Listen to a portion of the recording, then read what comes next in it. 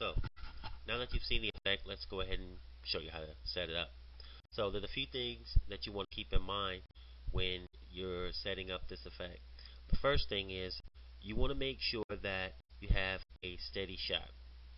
So what that means is that you're going to need to have your camcorder on a good tripod. You don't want your camera to move at all during the filming of the effect. If it moves at all, then it's not going to look right. It's going to look funny.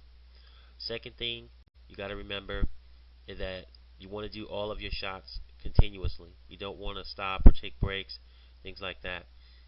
What that does is it's going to create different lighting, different shadows, and your shot's going to look funny if you don't have it set up and run continuously through, unless you're in a controlled environment where you can control all the light and the shadows. The third thing, you want to make sure that you have a central point where the subject is not to pass. Our central point in this shot was the middle of the couch or the lamp. So the subject should not pass that at any time. If they do, then parts of their body is basically going to disappear in the shot. So let's go ahead and get started. First thing I want to do is drop the first video or clip into the first track. Then I want to go ahead and take the second video and drop it into the second track.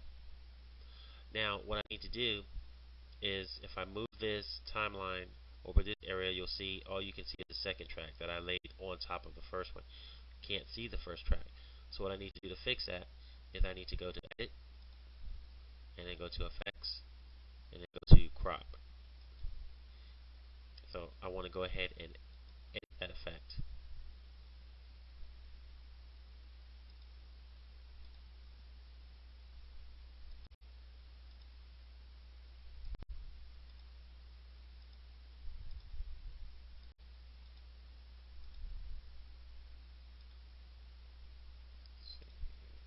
Let's apply it, then edit it.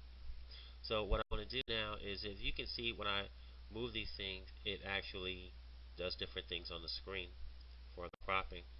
So I want the bottom to show. And if I do it this way, you'll see it start to disappear on the other side. But I want her to show on the right.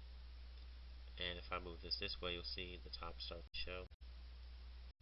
So the last thing I want to do is on the left, I want her to show. So what I want to do is move this to about 50%, so that I have half and half on the screen.